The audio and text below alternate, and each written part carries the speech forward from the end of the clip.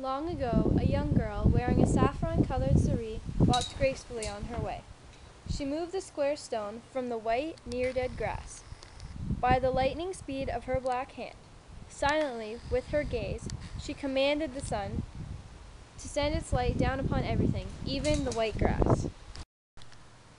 The sun accepted her easy command and came down with humility. Days after, she passed beggars in the street and tucked in her silk saree to avoid their stains. Seeing this, the sun hid behind the clouds and rain came, unexpectedly, like tears.